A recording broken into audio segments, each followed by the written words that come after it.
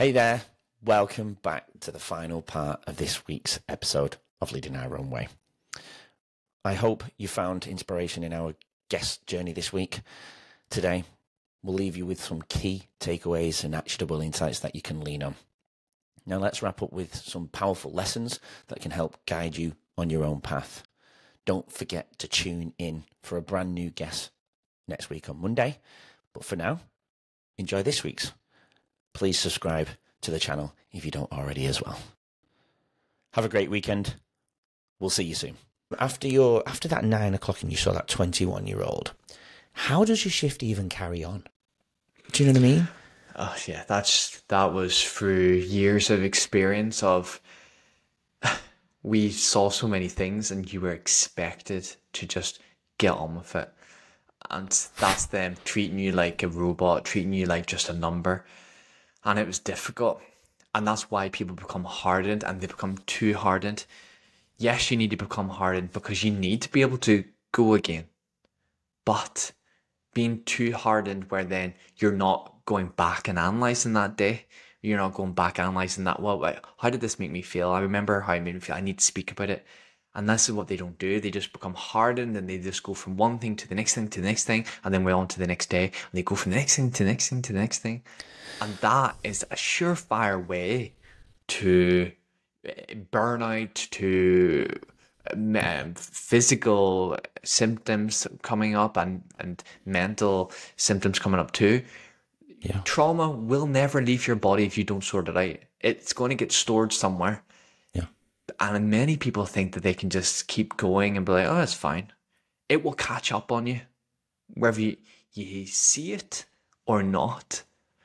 And there's a reason why, from my experience, I've heard many police officers and many people in front line not live too much longer after retirement. For me, personally, I believe that trauma has a lot to do with that. Yeah. Did you ever go and, that day, did you go and speak to somebody? Did you go and see your boss? Did you go and, I don't know, speak to a counsellor or anything? I remember speaking to my inspector, not on that day, but a couple of days after. And I spoke to him and I said, I'm really struggling after Roy's passing. And he was typing on his computer. And he looked up at me and he said, you'll need to get that sorted. And then went back to his computer. And I just thought, fuck this. I just was like, no, this is just, no matter what, I will never be treated inhumanely. And that's being treated as like a number. Like, you know, if someone who's witnessed trauma, especially one of our own, to get that response, I thought, nah, you're making my mind up for me. See if the police covered me in cotton wool and said, you know what, all of the support is here for you. But they don't. Yes, they will send emails out to say you can get counselling. But they send it out a couple of days after because something about trauma takes time to whatever. I'm not sure the exact thing of it. Yeah. But they send that email out and then you'll read it and you'll go to your colleague and you say, by the way, did you get that email? And your colleague will be like, oh yeah, I deleted it, like shite, wasn't it? And you're like, yeah, I'll delete it too. Because it was part of the culture. And even the email, the way it's said and formatted, it's more like, you know what, you've witnessed this. It's, you know, a generic email that's sent to everybody who's witnessed this thing. If you're needing counselling, you can contact us here. If you're needing this. And I was just like, really? Where's the human side? Where's the personal approach? And I firmly believe that counselling should be mandatory in the police. It should be mandatory. Whether you want to speak or not, you need to be put in front of a psychologist or a counsellor, no matter what. And you can then dictate if you want to speak or not. But giving them that opportunity has to be there. It has to be there, whether it's once a week or what. But not giving the police officers an opportunity to say no and delete an email. Of course they're going to do that. Yeah. They're busy people too. It's like male mental health. Males are so... It's such a culture for males not to open up and say, I need help. But maybe somebody offers them help in person. They're like, by the way, I'm here for you if you need to talk. Then they might think, okay, yes, you know what, I'm here. But an email doesn't cut it. We need to get people in front of people and then start saying, look, you've experienced this. Whether you want to talk or not, I'm here. Do you want to talk about anything? Whether that conversation over a cup of tea lasts 5 minutes or an hour, you're putting them in front of these people, and that's what needs to happen. Agreed. Yeah, absolutely. I mean, you'd think it would be quite logical common sense, wouldn't you? Part of the recovery process. Exactly, you would think. But instead, we've got damaged people making decisions and dealing with other damaged people. That's society. That's the policing 101. Yeah. Obviously, some people will be better at managing their stuff and not be as damaged, but I firmly believe that should be the police motto. Damaged people protecting damaged people. I won't make that the title of this part of the episode. Yeah, maybe not. Maybe we need to cut that one out. So it was your last shift. What did you do then in the next few months? The next few months, I just went through this deep discovery, asking myself all these questions. Because I looked in the mirror, and the person looking back at me in that mirror, I didn't recognize. I didn't know who it was. Yeah. And I just knew I didn't like it. I didn't like the person. And then I also knew that it comes down to me. I can read all these books, I can listen to these podcasts, but it all comes down to me. I have to do the work. So they can give me the skills, they can give me the tools, they can give me the knowledge, but I had to do the work. So I did the work. And I did the work not in a way that was like, right, I've got a piece of paper and I'm going to do the work. It was quite organic, where looking back, I realized that now that I did the work. So I say I followed this 7 steps to a happier life. And this is what my TEDx talks about. And it's about asking myself, what are my core values? Who am I surrounding myself with? What makes me unhappy? Needing to be positive. Am I being positive enough in my life? And things like this. Asking myself all these questions and following this procedure, I was like, right, I'm actually now feeling better. And it wasn't enough for me just to be out of the trauma. Just because trauma wasn't getting added to my day. Yes, brilliant. But it wasn't enough for me to heal just because I was removed from it. I needed to do the work. And by asking myself all these questions, understanding who I wanted to be and what purpose I wanted to have in this life, I then started to understand what I needed to do. But as I said, I didn't necessarily say core values, write them down. It was just all thinking like, well, what do I want to do in my life? And then I look back in my life and think, I set out my core values without understanding that I sorted out my core values. I cut people from my life without necessarily saying, who do I need to cut? It was organic. It was just things like that happened. But now I put them into these 7 steps to a happier life thing that people can follow. And it's simple things. As it's simple things of writing down your core values is simple for people to follow. And it's so necessary to do. So yeah, it was a dark, if I'm honest with you, it was a dark few months. But it was something I needed to do. And with Louis by my side, I was able just to heal with him. And that's the thing. He was with me the whole time. And because I was unable to walk, it was very difficult. So I wasn't getting the physical exercise to help my mental health. So it was a difficult time, but it was the time of reflection. And I think that word sums up those months. Yeah. Reflection. Yeah. And you didn't really have much choice, did you? Because you were injured out. Like you were playing a sport, you were out for months. Yeah. So I'm guessing you took leave from the police and still got paid for those months, right? Yes. So I was fortunate enough that I had got a doctor's line that was able to sign me off saying, he's tore his ACL, he cannot even walk, never mind do anything else. Blessing in disguise. It was such a blessing. And I was able just to, not many people have the opportunity potentially to sit down and still be getting paid for sick leave, but to understand what I needed to do. And look, I didn't necessarily say to myself, I will definitely, after my last shift, I will definitely never return to work. It was a process. When my inspector said that, I did think, hold on, there's things would need to change.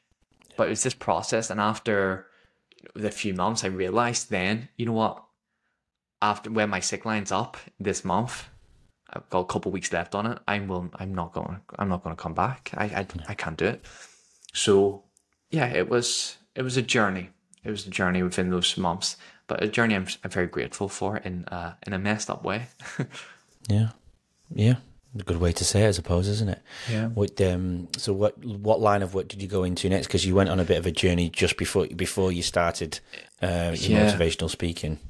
So I needed the job because I knew that I didn't know at that point I was going to be a motivational speaker, but I knew I wrote down on a piece of paper that TEDx talk, and that's when I wrote that down. So I knew in my head kind of what I wanted to do, but I couldn't speak about these things. So I got a job in the Scottish Government as an investigator. So I was investigating social workers and care home staff with some of the misdeeds and misbehaviors that they would do. So it was a job that, yes, there was trauma in it, but I wasn't seeing anything. So the things I was reading didn't impact me because I was used to seeing these things. So reading about them, although it was like, oh, that's horrible, it wasn't trauma led for me because I was used to it. So it was a fine job to have that just tied me over, which, especially during COVID with lockdown stuff, I was able to work from home, started to enjoy more of this freedom aspect, and you could pick your hours a little bit more, not fully, but a little bit more, and there was flexibility. So it was a good job for that time of my life, and it was it tied me over until I was in a place where I'm like, I need to take this step now. And we always, when we're going self-employed, there'll always be that step that you think, if I don't quit, will I ever? If I don't take that jump, will the universe believe that I believe in myself and believe in this? So I eventually took that jump, and here I am today. I'm still falling on that jump. Mate, you're not falling, that's for sure. You're still climbing up. You're still on that leap, I reckon. Yes, that's it. Yeah. So your last day as an investigator, next day motivational speaker. Is it that crystal clear? How do you do that? Like, if I was to quit my teaching and I'm not going to teach after tomorrow. I mean, I have taught. I have finished teaching. I have quit. Essentially, I'm a casual teacher, so I have no stresses of a teacher apart from the fact that I have to do a recess or a lunchtime duty. Oh my Lord, worst stress ever. If that's the worst stress, then it's no stress. But you see my point. How did you manifest this to come real and to provide you money? Because I've manifested the podcast. I've done it. I'm doing it. I'm not making any money from it yet, right? Yeah. So how did you get to do that? To be honest with you, it was kind of a work in progress where there was an overlap where, because it was motivational speaking, it wasn't like, right, I've created this business, I need to put everything into this business that I didn't have time to do a full-time job. I was able to put out some things where I was doing stuff for free whilst I was still an investigator. So doing some pro bono work of getting my story out there. The TEDx talk came out whilst I was still an investigator. So that it was, getting that TEDx talk was good credibility, and I knew that it was going to be a platform. Yeah. And then it just kind of, it went on from there where I was able just to, work late nights, being able to put the effort in to be like, right, this is what I want to do full time. And it was probably a point where I'm like, is this going to be a hobby or is this going to be a job? And when I started seeing a little bit of traction of people interested, then I was like, no, this could be a job, and this is what I want. So it came to a point where I thought, right, I've started now to get some paid gigs on top of what I was doing, but now I have to take that leap and go fully on it. So yeah, it was a work in progress. And I think many people with their businesses will be like that. There's an overlap because not many people can just quit and then just go. There's that overlap. So there was definitely the overlap for me for a good few months anyway, just to get my feet under the table and putting my story out there and putting the feelers out there, see if this is something people would even want. And it's transpired it is. Yeah, it's amazing. It's motivating for me because it keeps me going anyway, just to hearing that overlap period. I'm going to bring another picture because those who are from England probably will know this guy. I've not really asked you about this, but it's a picture that I have seen online, and you did send this one to me also. But I was probably going to use this. But Mr. Chris Evans, I don't know if you remember the show. You're about 10 years younger than me, but Don't Forget Your Toothbrush. I don't know if you ever remember that show he did No, I on don't. Channel I 4. don't. That's why I grew up with Chris Evans. You might only remember Chris Evans being on the radio, and that's where you are with him. But yeah, he did quite a few good shows. TGI Fridays. Oh, yes, I remember that one. Do you remember that one? And there's another one called Don't Forget Your Toothbrush on Channel 4 in the UK. He was brilliant back in those days. But anyway, talk to us about Chris Evans and why you were here. Yeah, so it was kind of a full circle moment because I remember Chris Evans back on, what was it? Would it have been BBC Radio? Or maybe, I can't remember what, I think it was, And I remember my mum going to work every day and coming back and be like, oh, I was listening to Chris Evans' show today and he was telling us this, and he had these nuggets of inspiration and motivation, and she loved him. And I was only a kid then, I was probably 14, 15, something like that. And then he obviously left there, did what he did in Top Gear and things like that, and went back onto the air. And he did BBC, I don't know, he's on Virgin Radio. Yeah. And he's got his own breakfast show. And I got the opportunity to share my story on his show about the 7 steps to a happier life. And I remember sitting there thinking, wait a minute, this is surreal. This is a full circle moment. Because now, even when I was an investigator, I would listen to the Virgin Radio show with him on it, getting the nuggets, like my mum once did, getting the nuggets of inspiration. And there I was on the show giving the nuggets of inspiration. And I just thought, amazing. That you just can't make some of this stuff up. This is a full circle moment completely. And sitting opposite him, being able to talk about the nuggets I had and some of the nuggets that he's got to jump on top of it too. It was just brilliant. It was a great time for me personally, but also professionally, because I felt like what I'm doing it's working. It's working because I'm here now, and it was again bringing more credibility to me, and I was very fortunate to be able to have been invited onto the show in the first place. So it was brilliant, and he was very kind with his time too. So it was just a great full circle moment, and that's the best way to say it. Yeah, you must have been sat there going, not that you've made it, but you're going, I'm doing something right. Yeah, I felt like I was on the right trajectory, and I'm so relentless and I'm so ambitious that I'm like, I keep going, and one of the things I'll never settle, and I'll never be like, okay, I've done this, right, that's me now done, and just rely on it, be like, okay, I've done this, that's it. I'm always wanting more, and when I was on there, but when I was sitting opposite him, I did have a big Cheshire grin on my face to be like, this is good, because it's what I want to be doing, and it's the trajectory of what I'm doing. And the week before I was on, Robin Sharma was on, and these big offers, these big inspirational speakers in this field had been on a show, and then I was thinking, there's me on it. Like, Mo Gaudet was on it 2 days before I was on, I think, and I was just like, and there's me. So it was just a full circle moment that I thought, I was mixing with the right people that I want to be associated with. If people are thinking Mo Gaudet and Robin Sharma, I want them to be thinking Rob Hosking too. And I'm by no means saying that I'm with them at the minute. It's such a work in progress, but that's the goal. But to be on a show that they're on, it was good. I know you feel the same about leading our own way, by the way. Yeah, definitely, of course. I'm only joking.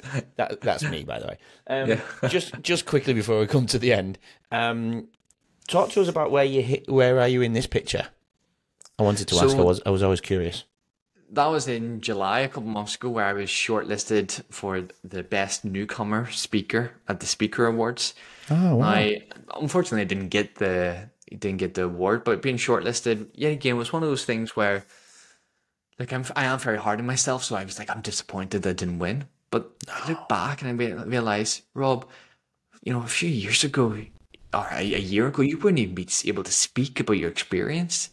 And, best newcomer, it's not about who's going to be the best newcomer, it's about how you're going to finish. It's not about how you start, but being able to be shortlisted was such an honor. And it was just, I had to be honest with you, I did have to reframe it as a positive because I was disappointed it didn't win. And that's my natural mindset. I was disappointed Competitiveness. it didn't win. Yes, that's it, 100%. But I was proud of, I say proud of myself, I don't like saying proud of myself, but I pat myself in the back that I was able to rephrase it and say, no, Rob, no. You're on the, yet again, that trajectory. You're on the right trajectory. You're at an awards night with speakers, and I'm looking around the room with different speakers all around the UK and all around the world, people were from. And I was looking at them thinking, I know who they are. They're the ones they've been in the industry for 20 years, whatever, 30 years. I want to be where they are and more. So being able to be surrounding myself with these people, it's all this idea of you are the average of the 5 people you spend your most time with. So by surrounding myself with these people, I was like, this is it. Yeah. My circle's different. And although I didn't win, there was definitely positives from it. Yeah. And also I got to dress up in a tux, so that's always good. Looking good, my man. Looking good. All right, before I finish off with my typical traditional questions, I like the bit, remember earlier in the episode when you talked about the end of your life and what word did you use? Ghost, demons, what was it? I've forgotten the terminology. Ghost. It was ghost, wasn't it? With the ghost that would meet you at the gate, what if not at all, if something was to happen to you today and you were going to go to those gates, would there be any ghost there? No, because when I look at the ghosts of regret of maybe joining the police in the first and foremost, I can never say it to regret because I reframe it to be like, I wouldn't be where I am today. Exactly. I have regrets as a kid where I didn't, I was a very promising young footballer and I had opportunities and I maybe didn't take them as much as I could have. And I do firmly believe like I could have made it as a footballer. But yet again, I love football. I love playing football, but I love what I do now. And this is my goal and this is my passion and I can help people. So I don't like regret and I don't believe regret's there. We can all think we should have done more traveling when we were younger. We should have done this. We should have done this. But, life's life. I can do the traveling soon. I can do the traveling anytime in my life. So there won't be any ghosts because I've got that in my head, always thinking to myself, Rob, don't pass up this opportunity. Rob, don't let yourself down here. Rob, don't just dream this. Go for it. Follow it. I'm not saying I've always made the right decisions. Not in the slightest. I've made bad decisions. But I can't regret them because every decision and every negative thing you've been through builds you who you are today. And for me, looking at myself today, I'm like, you know what? Yes, I'm happy with the person I am today. But that's built up with the good things and the bad things. And I'll have things that I do that maybe irk some people or whatever. But we all have personality traits that people may not like or whatever. But it's me. And if I can look in the mirror and be happy with the person staring back, can you have any regrets? Probably not. So that's what I always aim for in my life, to be like, well, as long as I can stare myself, even though I've done mistakes and made mistakes, as long as I can be happy with the person staring back, then I'm doing the right thing. Yeah, absolutely. So future plans, Rob, what's in your mind, what you're manifesting right now? To be honest with you, I want to, people say this maybe can be quite arrogant, but I want to be the best. I want to be the best motivational speaker in the UK, never mind the world. I want to be the best, but the best comes with this act of service. I want to be the best because I want my story to have an impact on more people. I want to be the best because I believe that my lessons can help businesses, can help people. It's not because I want to be the best because I want all the riches and glam in the world. I want to be the best because it would mean that I'm having an impact. And my life's purpose is impacting people positively. So being the best would mean that I'm impacting more people. So I strive for that. Amazing. And has anyone ever actually reached out to you and said how you've helped them? Yes, even after my TEDx talk, there was a police officer there, and he said he was going through similar things that I have been going through. Oh, wow. And he said, you've just changed my perspective on so many things, and I'm now going to take some things into action. And many of the talks that I do give, people come up to me after and say, you've just changed something there where you made me think this, you made me think that. So it's always lovely to get the feedback that I am helping people. Look, I don't need the feedback because people don't necessarily, I don't need that thing of people telling me, oh, by the way, you helped me. But it's beautiful to see because it's just lovely to see that you actually are helping people and people are so appreciative of it. And it's what I do and what I love about what I do. It's helping people and seeing the positive impacts it can have on their lives. Absolutely. So if anyone who's watching this who can resonate with your story, but they're in that messy middle part of their lives and are not sure which path to walk on and go down, what piece of just simple advice would be the next best step to start on for tomorrow for them? What can you give to them? I always say the most simple thing that we can all do in our lives is understand who we are. And people think, oh, easier said than done. But literally understand who you are. What do you like? What do you not like? What's your passions? What is definitely not your passion? Because when we can understand these things, when you can understand, oh, by the way, I love going out for coffee. I love traveling. I love doing this. I love doing that. It forms your values by just understanding what you like and what you dislike, because then you can form it in like I love going out for coffee, but coffee isn't a core value. Yes, if only, well, maybe to some people it might be, but it's not a core value. But what does that represent to me? It's the freedom aspect. It's the flexibility. Anybody, for me, I'm like, you can be going through the difficult times in your life, but understanding who you are, because people might think they know who they are. They might be like, oh, well, I like this. I like doing this. It's not about knowing what you like and dislike. It's about how the likes and dislikes form who you are and what your values are. So get clear on your values. That's the biggest. We've talked about values a few times already in this chat, but it's so important. Understanding who you are, what makes you tick. Yeah. If you don't do that and you can't understand that, then everything else is really hard, isn't it? Exactly. You're fighting an uphill battle, and there's many things, I would never have joined the police if I had probably understood my core values at 22. And and you'll probably be a good person to speak to about it, but it needs to come into education. People need to be educated at a young age what values are, never mind mindfulness things and things like that. Yeah. Oh, I completely agree. I think we need to start off with just focus and attention at the moment because everyone's distracted big time. 100%. Yeah. That's a whole other episode, that one, Rob, I'm afraid. It's pretty crystal clear what your purpose is, but if you can put your purpose into one simple sentence, what would it be? Helping businesses and people create happier, healthier lives. What a great way to end the episode, Rob. I thank you for your time. I appreciate you joining me all the way from Valencia, Spain. It's we've gone over the 2-hour mark. It's been a fascinating episode. I've learned so much from you. I'm so grateful for you joining me on my journey because this is my journey, and I wanted to create. Many people have said to me, sharing these journeys with people. I don't like to call them stories, but these journeys that people have been on are so powerful. And if one person can just take pieces of you today, we've done our job, right? And I'm really grateful for you joining me on Leading Our Own Way. Thank you so much for having me. I absolutely loved it. I appreciate it. And you're welcome back anytime. And if you come back to Melbourne, you've said coffee quite a few times today, so we're going to have a coffee. Yes, sounds good. Sounds good.